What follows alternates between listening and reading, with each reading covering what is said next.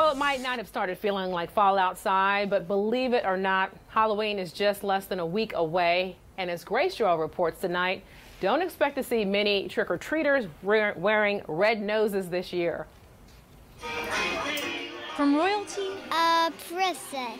to cat-like reflexes. I'm going to be a Catwoman this year. These are some of the more popular alter egos this year for shoppers at Halloween Express in Harbison. This is the only holiday you can dress up, scare people, be creative. It's so much fun. Bozo, in any form, not so much. It's super scary. After all the reported clown sightings that have captured recent national headlines, they're not surprised. They've realized that it's not something to joke with right now. One Mississippi county actually banned all clown masks, costumes, and makeup until November 1st.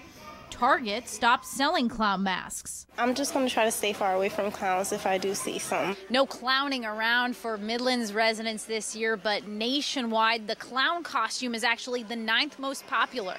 That's according to Google's Frightgeist, which uses search data to compile a list. Also in the top 10 are Wonder Woman, a pirate, and a comic book turned film star. Probably Harley Quinn. She's done very well this year. And of course, in a year filled with politics and Pokemon, Hillary Clinton, Donald Trump, and Pikachu are popular picks. Or just throw on your standard witch hat, grab something to carry your goodies in, and leave the creepy clowns out of it. From Harbison, Grace Joel, ABC Columbia News.